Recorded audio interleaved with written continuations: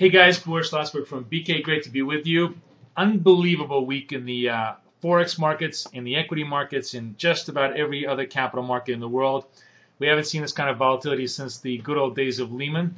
And those of you who survived, I commend you and salute you. And we hope that next week will be a little bit more saner. But we've managed to survive as well this week. And I wanted to kind of change direction this week and show you a couple of tricks that some of the readers have emailed me back and share some of their strategies with you.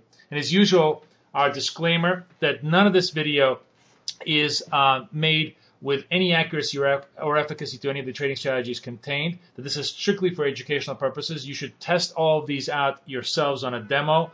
And pretty much also write to me if you have any additional ideas or tweaks to the strategies that I put together for you, because I'll be happy to test them out and share them with everybody else. Now, having said this, let me show you an oldie and the goodie that one reader had emailed to me that I think really improves the strategy that I had originally shown. Those of you who are very familiar with my breakout, the session breakout strategy, basically we follow price at the London Open. In other words, if the price breaks the range between whatever was the Asia high-low, we go with either the high or the low. And that was my simple strategy. It had no filters on it. Well, a reader wrote in and added a very, I think, intelligent filter. He basically said, we only follow this strategy, my session breakout strategy, if the price is in sync with a 100-period SMA. And a 100-period SMA is essentially an arbitrary indicator. I mean, it could be 50 period, doesn't really matter. The critical thing is you want a long enough period SMA. This is a 50-minute chart that I'm using to establish trend, because the whole idea is you want London to break the Asia session, which is consolidation, in the direction of the overall trend. That generally tends to give you much better directional cues.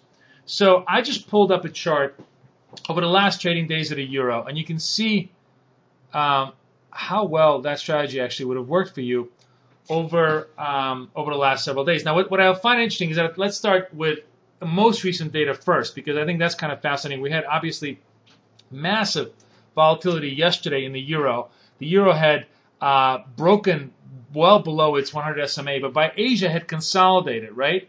And so this is the Asia high-low, 1700 to 200, right? And after 2 o'clock, the price doesn't break out the highs and the lows, but when it does break the high, which is like right around here, the price is above the 100-period SMA. The trend confirms that the break should be legitimate, and we were coming in at 2750, and it's pretty much good for 50 points over here to the upside. Now swing back to the day prior, and as you can see, of course, we're in a vicious downtrend, and we're only going to take any breaks of the Asia session highs, lows to the downside. In this case, for example, again, very good signal. The Asia low is around here. We break it after 2 o'clock, and that was good for probably about 30, 40 points in this particular example. So here's another example where we have Asia session high-low. What's really kind of cool about this is the main trend is to the downside. But when London comes in, we have a fake out that breaks to the upside. We don't take that because obviously we're only looking for downside breaks. We're not interested in breaks against the broader general trend. And that turns out to be a fake breakout, a second fake breakout, and then finally we get a break to the downside, which actually is a much more legitimate, much better signal. So you can see how the 100 SMA here acts as a very good guardian, as a terrific filter of the right positioning, aside from just a blind, let me take the high and the low of whatever's going on in Asia. Here's another example from 5-4 where Asia session low here is broken to the downside, and of course, we have a very, very severe trade to the downside. So many more examples of this. I just wanted to show you a few of them in this particular pair. Here's another one in cable, which tends to be a lot more jerky, and I kind of wanted to see how well this worked on cable. And I was surprised actually to see that this works relatively well on cable as well. So here's cable. Here's the the 2 o'clock breaking cable here. I'm sorry. Let me just let's just back up a little bit here. Cable clearly in a downtrend. One of the unusual things about cable here is that because we've had so much movement, this is actually a very unique case today. All of the UK hung Parliament news came out in Asia, so that Asia actually made a big move, made a low, but we still basically, the net bias is here short, and it made a low, broke a low again here, and was actually good for another almost 100 points. It was a very quick candle here, but it was a very good, 50 points move to the downside.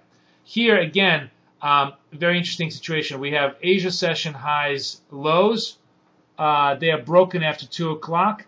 Let me just zoom in on this so you can see because it's not so compressed. This is Asia basically making its consolidation after 2 o'clock. We're below the 100-period SMA. We break to the downside, and this trade is good, 50.80 to 50.20. Another very, very good downside trend. One more example that I want to show you on this Asian session, London session breakout.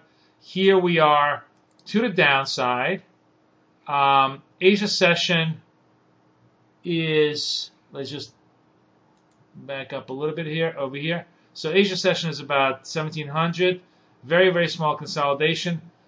Trade breaks to the upside. And this actually, where pound, of course, fakes you out.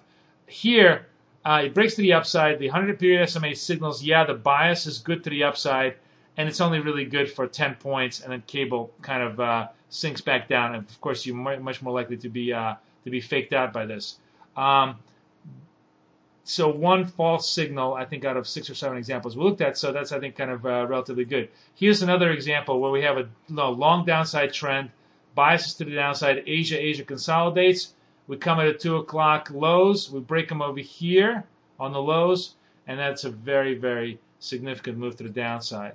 So here we are, one more time. This is, of course, pound. Just want to show you the last of the session. So here's what's interesting. We are in Asian session. Let's take a look at the 2 o'clock time frame, because we're only going to look at anything that's broken above the 2 o'clock time frame. So here's Asia session. We're above the 100-period SMA. 2 o'clock time frame does break out 53.50, and it makes a move for about 25 points. So depending on how short your targets were, maybe you could have made a 20-point scalp to the upside. This was not. This obviously faked you out and broke you down. What's interesting here, though, is I think if you followed this the other way, if basically, you say, oh, it broke the Asia session lows, and now it's below the 100-period SMA, you had obviously a lot more continuation. You could have changed your bias. One last example, let me see here. We're below the 100-period SMA. Here's the 2 o'clock candle. Asia session low is right about here. I'm going to mark it just so you can see this visually. Break of the Asia session low below the trade, and it really comes in down. So overall, I think it's very, very clear that this is a very decent filter to the breakout session. By basically staying on the side of the longer-term trend, the breakout setup tends to be a lot more accurate, and hopefully the targets are better for you. Anyways, I'm wishing you the best of luck, the best of trading. Next week, we're going to have more BK trades. Come visit us on the website. And everybody who is or going to be in California, I will be in Pasadena June 12th, live seminar, 2:45 only if you register right now. And I'm going to show you twists and turns on the 00 setup that will blow your mind, that I have not shared with anybody on YouTube, that would actually happen to really perform quite well for me over the last several days in the volatility that we saw, which was relatively remarkable. Again, come visit me at Pasadena, June 12th at the Traders Expo. Register online for that. And come visit us at the BK Trader website. Wishing you the best of luck and the best of trading. This is Boris Schlossberg, over and out.